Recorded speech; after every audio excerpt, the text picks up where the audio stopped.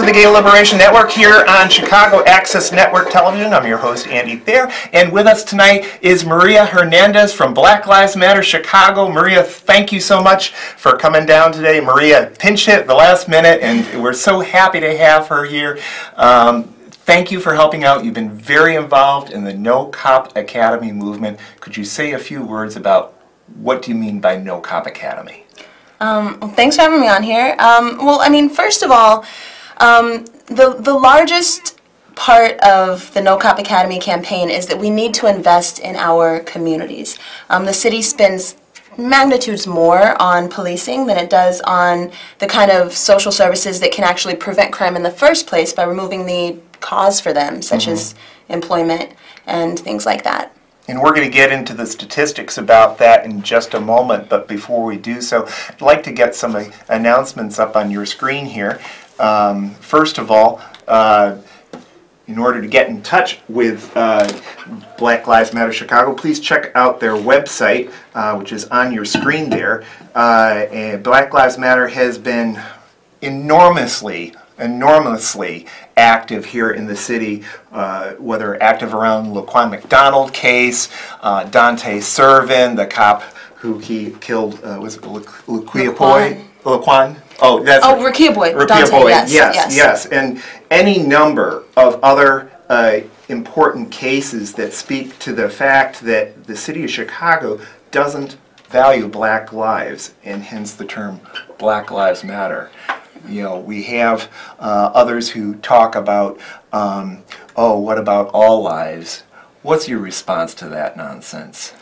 Well, if all lives matter, then black lives should matter, right? Yes, but unfortunately the city of Chicago, for all the black people who've been murdered in this town by police, has failed to criminally prosecute almost every single one of those officers, with the exception of when there has been sustained protest, thanks to people like Maria here. I'd like to get into some of these announcements, and then we'll get into the conversation about No Cop Academy. First, the 8th Day Center for Justice having their annual Good Friday Walk for Justice. That is 12 noon, March 30th, starting at Michigan and Congress Parkways. Please check that out. And then coming up also, we have got a big anti-war march on Saturday, April 21st, again starting at Michigan and Congress. This is a warm-up act to the 50th anniversary of the Chicago's 1968 Democratic Convention here in Chicago, where both parties then, as well as both parties today, were pro-war and doing anything they could to promote those wars. And so we find it very important to be involved in this. I mentioned that we were going to start with some statistics. There's a spreadsheet for you. Let's dial in on it. There are over 650 cities across the United States that have got more than 50,000 people in them. Of those 650 cities, Chicago ranks number 3 in the cops per capita, the cops per civilian. And yet we've got a huge violence problem here. We've already got far more cops per capita than any other city in the United States, with the exception of D.C. and Baltimore. So when people say we got to hire more cops, that should tell you something. A few of our quick statistics here. 40% of Chicago's operational budget is spent on police already, even before the $95 million that Maria's going to be talking about with the No Cop Academy.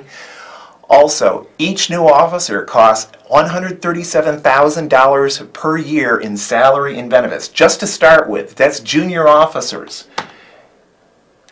That statistic I just gave you is Chicago number 3 in the nation in number of cops per civilians, the ratio there. And then finally, one quarter of the population of New York and LA combined, and yet we had twice as many murders. So all those cops that we've got, are they really doing anyone any good, except for the FOP, of course? So, Maria, tell us about the movement for No Cop Academy, what you've been doing, and what this controversy is all about. Well, thank you. So the It all started on July 4th last year when Rahm Emanuel announced that this academy was being planned, of course at a time when people would not be paying attention.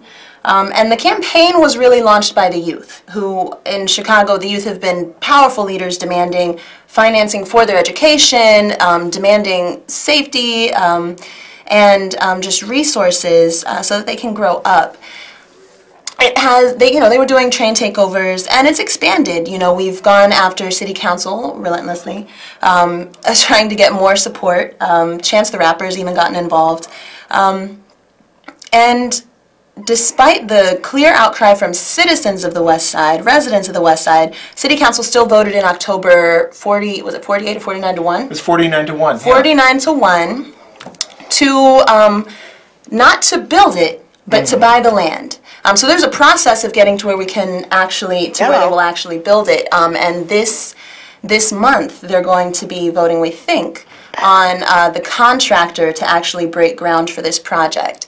Now, one of the most atrocious parts of it is that the way the city has been able to propose, plan, approve, and potentially build a project of this scale overnight is by exploiting racist zoning categories called planned manufacturing districts. Okay. They're the reason that we see larger environmental pollution in communities of color, low-income communities, and immigrant communities. Basically, what the zoning allows is for less input from the community about what happens there. So they're really trying to cut people's voices out. So a huge part of my work personally has been with the canvassing team on the West Side. We've actually been going door to door. We've been standing on the trains. We've been calling voters, talking to people about the police academy. And what we found, it's really, it should be shocking, but to me as someone who lives on the West Side, it's not. 80% of the people who live within a mile of the proposed academy, of the folks we've talked to so far, which are hundreds and growing, 80% of them have no idea that it's being built. Meanwhile, just a few years ago, the city shuttered half of its mental health clinics, over $3 million.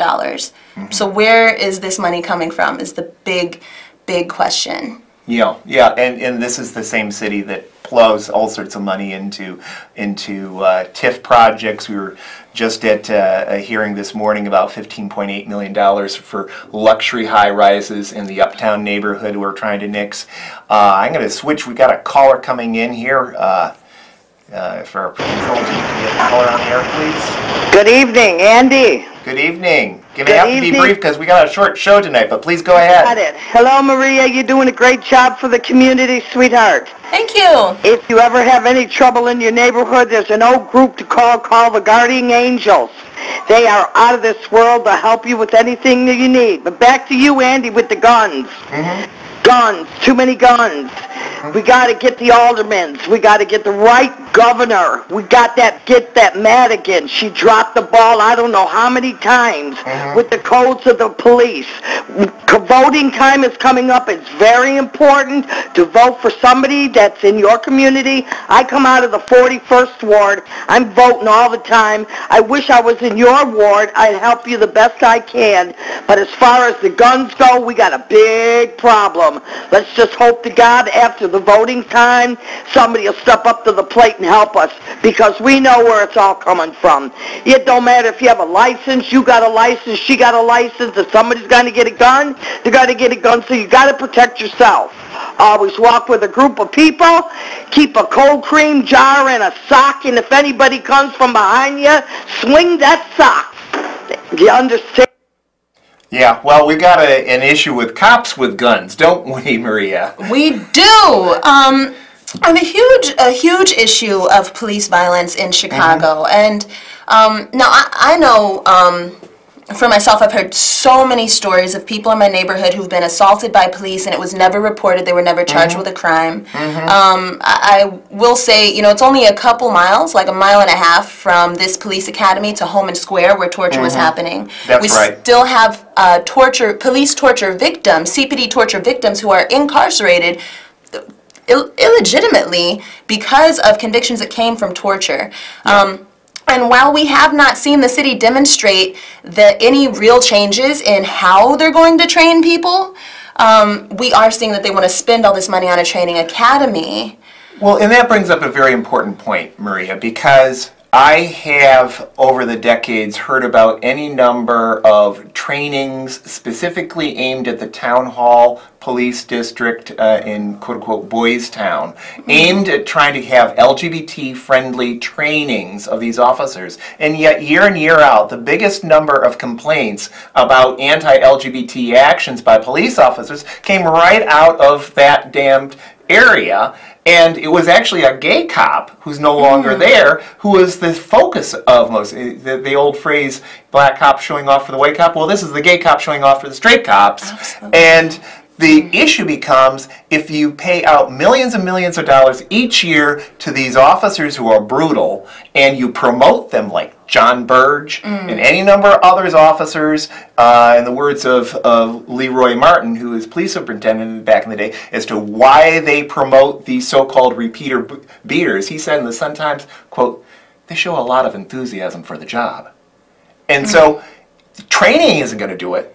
You got to discipline the officers you got, and we got way too many already. Yes, we need accountability from the police, and we need investment in the community. One of the things that I've heard people, such as Alderman Mitz, who is actually, this is in her ward, one of the things she says is that the police need to be trained to deal with opiate crisis, to deal with mental illness, to deal with things that we actually have whole segments, whole agencies that are supposed to be dealing with this, as well as many partners in the community. Who are already trained. Already trained, and yet we refuse, as a city, we refuse to invest in these things. And I actually asked her, if the issue is more training for the opiate crisis, why not invest in substance abuse resources? Right, right. She told me, and this was at one of her ward nights where anyone can go have a one-on-one with her, she told me that there's enough substance abuse treatment centers in Garfield Park. What they need is mental health centers. She voted to shut the health centers, the mental health centers down. Exactly. And so it's these kind of like evasive answers and just not hitting the nail on the head answers when we ask about the things we need to stem the violence, and then insisting that police are going to be the answer. Now, if police can't be trained to use or not use their gun properly, their taser properly, their body cams properly, what's to make us think that they're going to be able to handle medical emergencies? Yes, and is a $95 million cop academy complete with swimming pool and other amenities that school children in our town don't get? Is that going to change things, or just pamper these people who are not being disciplined in the first place? Not only is it pampering people who aren't being disciplined in the first place, it's being used by the city, especially by the mayor's office, as it's a really perverse interpretation of the DOJ report, for which Rahm Emanuel continues to refuse to sign a consent decree to say that they demanded more training. They demanded changes in the training before any brick and mortar investments like this. And, you know, for instance, the swimming pool is a great example. That's supposedly to help train the Marine team. How is the Marine team, what does the Marine team have to do with people being beaten or shot 16 times or being taken off the grid to places like Home and Square? How is the Marine team really the #1 investment we need to be making to address this? Yeah, and all that money they're already shelling out in terms of settlements and jury verdicts is money that could be going into things like libraries that actually have got hours that are ones that allow kids to have some after-school activities and so forth. Anyone who knows anything about library hours knows that if you're working, for example, there are basically 2 days a week you can go to the library for a little while on Saturday, a little bit on Thursday night or Wednesday night, and the rest of it's been all wiped out because we're spending money on police. And in this neighborhood in particular, it's been very difficult for us as a community group to find spaces to meet because we contact restaurants. They don't have seating because it's not safe. The libraries close early. It's just there are not public spaces for people to go. And as we've been talking to other community members, that's the #1 thing people have asked for is investment in the youth, either in the schools or in youth centers, community centers, a place for these kids to go besides the corner where they're going to be profiled by police and treated like a criminal, whether they are or not. Right. I want to, we do have a caller, but the caller, you're going to have to be really brief because we're running out of time here. See if we can get them on the air, our folks in the control room here. Yes, hi. So briefly, I recently heard a police officer friend of mine say that he would rather be judged by 12 than carried by 6, meaning that, part of the justification for the brutality is that the officers find the priority in making it home safely to their families, which is why sometimes they shoot first and ask questions later. And I just kind of wanted to get your response to that line of thought or that mentality. Maria? Yes. I definitely, as a person a female-bodied person who has to walk home late at night in these neighborhoods, I definitely know the feeling of like worrying about your life. Not in the same way as a police officer. I'm not running into crime scenes all the time. But I mean, if we're going to invest money in training these people, I'm not sure. I have not seen at any point that the police are being trained to de-escalate situations. Precisely. And if they have been trained to do it, I'm not seeing that they are doing it, or that they've been reprimanded for not doing it, or held accountable beyond reprimanding, like really held accountable for not doing it. And so what happens is that these police officers who are treated like an asset to the community, their lives are valued so much higher than ours that a simple fear allows them to kill someone. Why do you need to shoot? Why are you unable to disarm? Why are you unable to negotiate? We see time and time again when a person shoots a movie theater or a church or a school full of people, they are always captured alive unless they kill themselves. Mm-hmm. So how is it that a regular citizen with nothing more than a knife cannot be captured alive? I remember being a small child seeing Amadou Diallo killed over a wallet. You can't possibly be a police officer who's this trained and you don't even know what a gun looks like. It's just an excuse. Well, I'm afraid to say that we are running down on time here. Maria, we're going to have you back because I don't feel like we even did this subject justice. So Can I make one more comment? Go for it. Go for it. Absolutely. So what we want people to do, and no matter what ward you live in, call your alderman, write your alderman, go to their office, go to community meetings and demand this. This police academy is to be named in honor of a police officer who fell in the line of duty, which no one should ever have to. No lives need to be lost. We want to stop losing lives in Chicago. Nonetheless, when you look at the amount of brutality that has been weighted upon black and brown communities, I think it would be easier for the police department if they weren't doing the job of these other social services, and it would be better on the community, better for the economics of the city if we were to invest in a memorial for Laquan McDonald, who was from the 37th Ward, Quintonio LeGrier, Betty Jones, who were murdered in that ward. For a mental health emergency, investing in the kind of services that would take the extra work off the cop's plate because they shouldn't be doing the work of a social worker or a mental health worker. And investing in those things in honor of the lives that have fallen in that community would be a much better way to stop the violence, stem the violence, and actually reinvigorate an area with so much history. In our cities, neighborhoods that have been most deprived. Yes. Most deprived. That's what this $95 million could do. So we're going to have to shut it off here. Just some really quick announcements here. Again, check out Black Lives Matter, blacklivesmatterchicago.com. Also, we have the No Cop Academy. Check them out. That Maria and so many other organizations, including Gay Liberation Network, are very happy to support. And also check out the 8th Day Center for Justice, Good Friday March for Justice on March 30th at 12 noon at the corner of Michigan and Congress. And then the big anti-war march coming up on Saturday, April 21st at 12 noon. Again, thank you so much for being with us tonight. Maria Hernandez, Black Lives Matter Chicago. This is Andy Thayer signing off tonight. Thank you so much for watching. Thanks.